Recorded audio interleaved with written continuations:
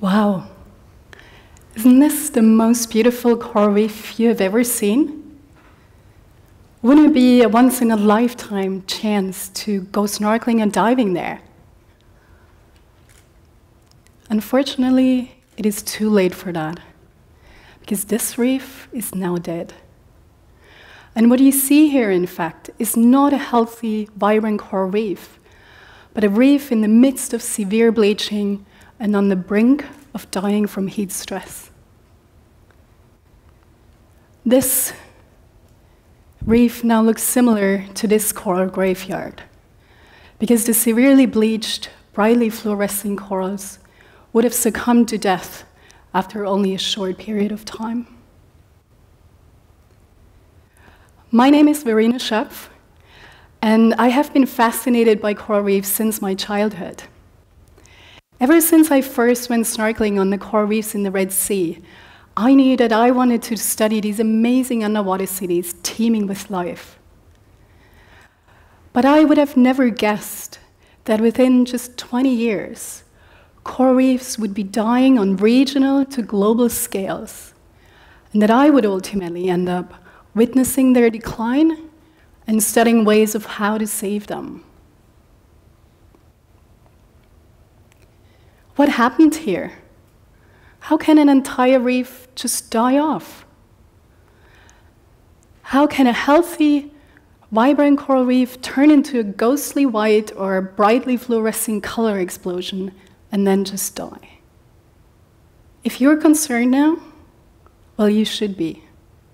Because this did not just occur on a single isolated reef somewhere far away. This happens over and over again on coral reefs all around the world. In Australia, for example, the Great Barrier Reef has already been hit by mass bleaching 4 times since the 1980s, most recently in 2016 and just earlier this year. And coral reefs in Western Australia have not been spared from mass bleaching. So they were badly affected in 2010-11 and in 2016. This is a truly global issue.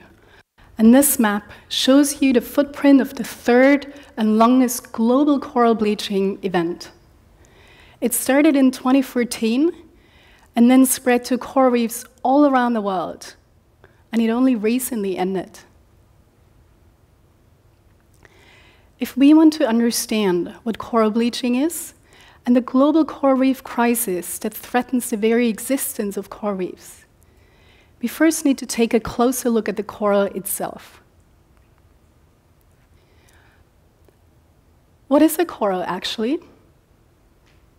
Is it a rock, a plant, or even an animal?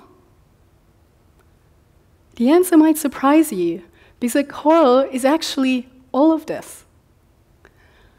A coral is an animal closely related to anemones and jellyfish. But they also produce limestone skeletons, and they live in very close partnership, or so-called symbiosis, with microscopic algae. And it is, in fact, these algae that give the coral the healthy brown-greenish color that you can see in the photo on the left. These algae use sunlight to make food, and then share the food with the coral. In return for food, the coral provides protection from predators and gives them key nutrients. So it's a pretty good deal. Unfortunately, corals are very sensitive to sudden changes in water temperature. And even just 1 or 2 degrees above the normal summer temperatures for short periods of time is enough to cause trouble. So now you can understand why coral reefs are among those ecosystems that are most threatened by climate change and global warming. The problem is that when the water stays too hot for too long, the symbiosis between the algae and the coral breaks down, the coral expel the algae in large numbers, and that leads to a dramatic loss of color, a process referred to as coral bleaching, as you can see in the photo in the middle. So bleaching is like a severe case of heat stroke. But corals get most of their food from their algae, and so bleached corals are essentially starving, consuming their own energy reserves until, well, until either the water temperatures return back to normal and the coral has a chance to recover, or, well, until they kind of run out of energy and die. While this is certainly tragic, some of you might be asking at this point, why should we care about coral reefs? Yes, they're certainly beautiful, but if you're not into snorkeling or diving, why do we need healthy coral reefs? Coral reefs are often referred to as the rainforests of the sea because they are biodiversity hotspots. But they also provide immense benefits to the economy and the society.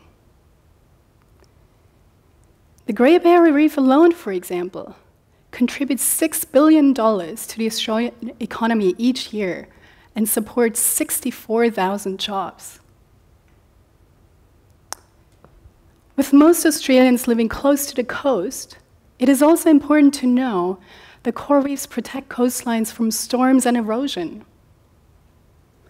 And last but not least, coral reefs may well be the pharmacies of the future.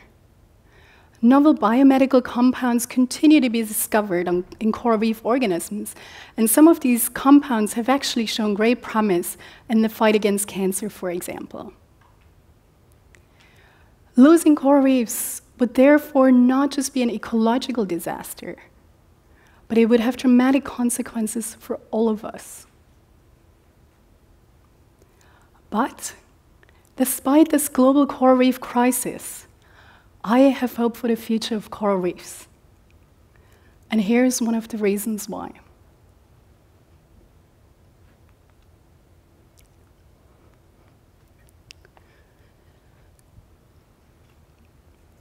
So some of you are probably wondering right now whether I'm seriously proposing that Superman will save the world's coral reefs.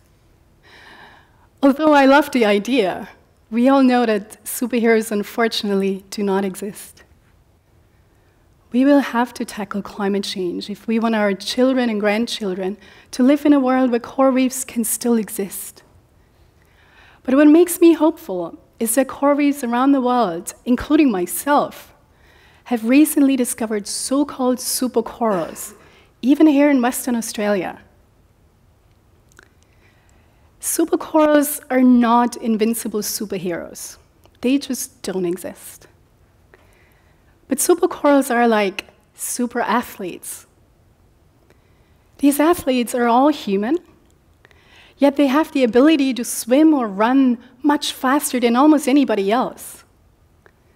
Supercorals are just like that. While they may not be moving very much, they have the ability to cope with climate change better than most other corals. So that means that we can learn from them how they, and possibly also other corals, can achieve this tolerance to cope with heat stress and climate change. And it also means that we can look into their potential use for proactive conservation approaches, such as assisted migration, where we would take them to other degraded reefs to restore them and increase the resistance of the reef to climate change. Let me give you some examples of where we can find supercorals. In the northern Red Sea, supercorals exist that do not bleach even when temperatures are several degrees above the normal summer temperatures. Remember, most corals already bleach when temperatures are just 1 or 2 degrees warmer than usual, so that's quite remarkable. Or in the Persian-Arabian Gulf, the world's hottest coral sea, corals have the highest absolute coral bleaching thresholds, close to 35 degrees. Most corals living in the tropics bleach when temperatures get close to 30 degrees. So this shows us that corals have the ability to cope with extremely high temperatures if given enough time to adapt. But it is, of course, extremely exciting that we have supercorals right here in WA, in the remote Kimberley region. The Kimberley region is one of the toughest places for coral reefs in this world, because this region has the world's largest tropical tides, up to 12 meters. The giant tides of the Kimberley create many fascinating phenomena. For example, these massive tidal currents or even waterfall reefs. But they also mean that at low tide, shallow corals that call this place home get exposed to air for up to 1 or 2 hours, and they experience extreme daily temperature swings. And then, when the tide rushes back in, they suddenly find themselves back in 10-meter water depth. And while they certainly appreciate being back in the water, that water is completely unlike the crystal clear waters that we typically associate with coral reefs. So I think it's pretty clear that this is as extreme as it gets when it comes to coral reefs. When I started studying the coral reef of the Kimberley a few years ago, we knew very little about them. It was unclear whether these corals were more resistant to bleaching because of the extreme environment that they live in, or whether they were barely surviving there. So I conducted a heat stress experiment, and have found indeed that the corals from the most extreme places, the tide pools, are more resistant to heat stress and take longer to bleach than other corals. So that was amazing news because I had essentially found supercorals. But then came the year 2016, the hottest year on record. When I came back to my study sites, it was just devastating to see white corals everywhere I looked. And the Kimberley region was particularly bad affected, and even the Great Barrier Reef on the other side of the continent suffered one of the worst bleach events in its recorded history. This served as a stark reminder that even supercorals are not immune to climate change and these marine heat waves. When I went back to my study site 6 months after the bleaching to see how many of the corals had recovered or died, I have to admit that I wasn't too hopeful. And indeed, in the places where I knew that the corals weren't that resistant to heat stress, most of the corals had died and were now overgrown by algae and other organisms. It was just heartbreaking. But in the tide pools where the supercorals live, it was a completely different story. Most of the corals and the tide pools had completely recovered just 6 months after the bleaching, and the reef now looked as healthy as it did before the bleaching. So that was really remarkable. So here's my take-home message. Corals have a remarkable ability to cope with even the most extreme environmental conditions, as here in the Kimberley. But time is critical. We need to reduce greenhouse gas emissions now to slow down global warming and give coral reefs a chance to survive. So, can you here in this room, can you do something to help save the world's coral reefs? Yes, all of you can take action on climate change.